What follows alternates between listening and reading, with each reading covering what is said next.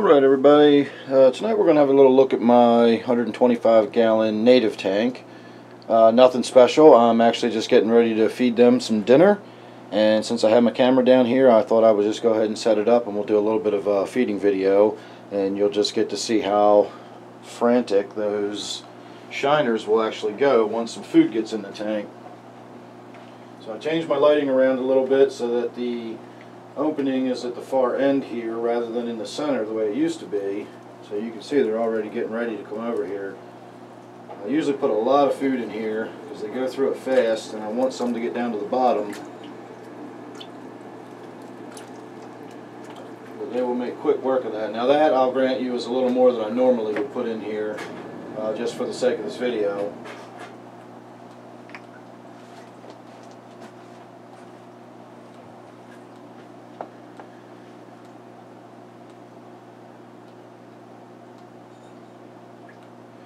So if you can see them, down towards the bottom left is the Tilapia and the Mayan Cichlid. Very outgoing fish. They're not shy at all. In fact, they're slightly aggressive already for as small as they are. They fight with each other all the time. The other fish, the mystery fish, is seldom seen. I get little glimpses of it now and again.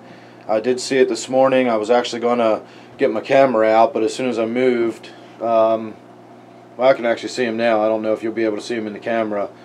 But as soon as I moved this morning, he darted in and hid in a cave, so I'm still not sure what that is. I did make an interesting observation the other day. Every fish in this tank, and the crayfish, with the possible exception of the mystery fish, I'm not sure what the mystery fish is, but every other fish in this tank is actually a fish that could deal quite well with low-end brackish water. So I could actually convert this over to a native brackish tank with the fish that are already in there. Of course, I have no intention of doing that. I just thought it would be an interesting thing to mention because I was thinking about it when I did some research on the Mayan cichlids, because I had no idea what they were. So I looked them up a little bit just to find out about them, and found out that sure enough they can do that. They are euryhaline, and they can, quite easily live in low-end brackish. The tilapia is a West African fish and likewise lives near estuaries and rivers and can actually swim quite commonly into brackish water. And then the golden shiners are the same way. They live in rivers and estuaries, so they swim downstream into the brackish water of the bays and the harbors and swim back upstream into the fresh.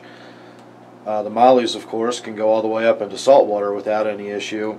Now, that's something that's commonly talked about, that mollies can go all the way up into salt water, and they can, but it's not really as necessary for the cultivated mollies that we see. Wild mollies probably need harder water or even brackish water for wild mollies. The mollies that we buy at the pet store have been bred for aquarium for so long that they do fine in freshwater as well. I do think that you'll probably get a little better color, a little more size, and just a little longer lifespan if you keep them in low-end brackish, the mollies that is. But if not, again, they've been cultivated to do just fine in freshwater, and of course being a euryhaline fish, they can deal with fresh water. It's just a little harder on their system than being in that harder water or even the brackish water. The crayfish, of course, they're just tough as nails. They can be in pretty much anything, so I'm not really concerned about them. I would have to actually look into that a little more just to be certain, but I do think that the crayfish wouldn't have any issues whatsoever in the same way a crab, a Chesapeake Bay blue channel crab, I will crawl so far up the Chesapeake, it's all the way out into fresh water. I used to find them in the Patapsco, you can find them in the Potomac, they're just all over the place. And they're in fresh water, so I'm assuming the crayfish are similar. They can go either or. So that's about it.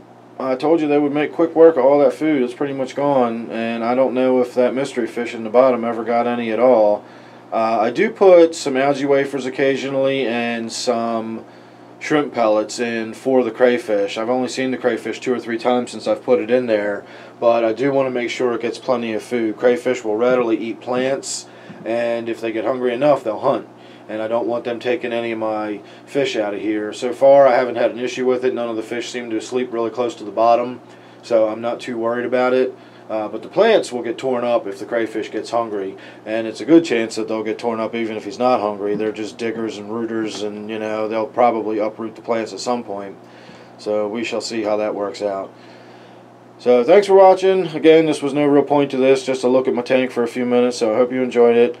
Please subscribe, that way you don't miss anything I got in the works right now. I am working on a few videos, so they'll be coming up shortly. You don't want to miss those. So thanks again for watching this one. Hope you enjoyed it. I'll see you real soon in the next one.